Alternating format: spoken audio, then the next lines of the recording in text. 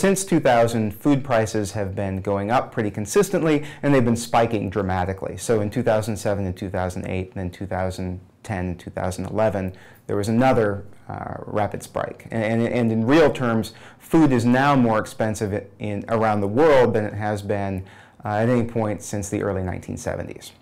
Okay, so what are the causes of that? Well, some of them are the familiar things you've probably heard about, which is that China and other developing countries are getting wealthier, and as they do, their demand for more food-intensive foods, by which I mean things like meat, so food that eats other sources of food, right, has increased.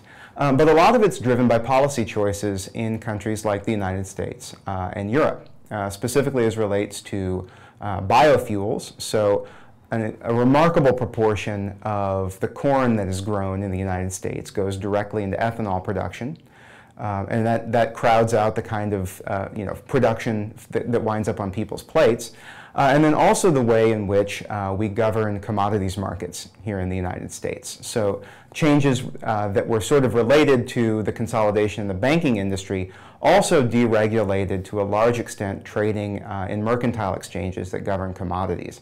Now I realize that gets a bit arcane, but I guess the talking point that I would sort of drive home on that is that we went from a position where the mercantile exchanges, where food is traded, we went from a context in which those were basically markets for people who actually traded in the goods and a little bit of speculation, to a situation in which those markets have largely become casinos, and a very small proportion of the money that's in those markets now is actually tied to real trade in food. A lot of it now is speculation.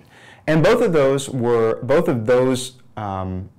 elements, so biofuels and then the increase in commodity speculation, were the result of specific policy choices that we made here in the United States, which means that there's something that we can actually do something about.